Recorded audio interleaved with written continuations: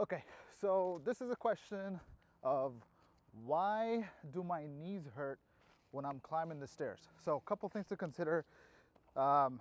First is if you're climbing the stairs, now these are the best stairs that I could find in an environment in terms of where I'm at. So if you're going like this, you're climbing the stairs, all your weight's forward, and you're gonna be putting a lot of pressure on your knees, right? Even when you're coming down, you're doing the T-Rex, it's gonna put pressure on your knees.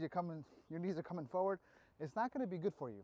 So what you wanna do is you wanna take an upright posture, and as you climb up the stairs, you drive with your glutes. Boom, boom, boom, boom.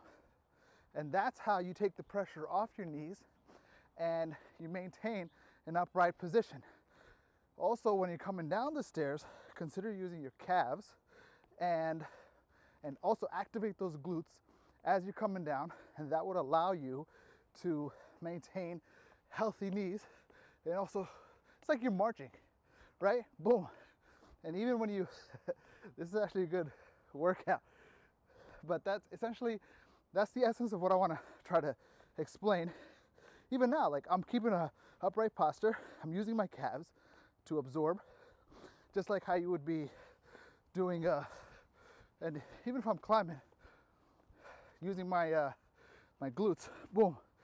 Again, I'm not leaning forward, I'm not putting pressure on, like this is bad.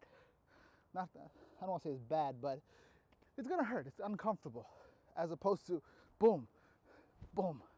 So even if you were to step in or out, you step up, boom. And you'll notice whenever athletes, they were to do a, right? It's like you're driving with your glutes. It's the same idea of whenever you're going upstairs, from here, boom, boom.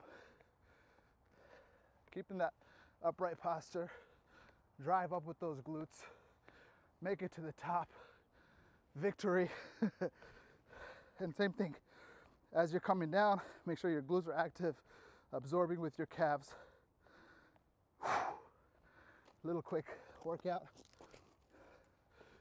Hopefully you found that helpful. And let me know if you have any questions.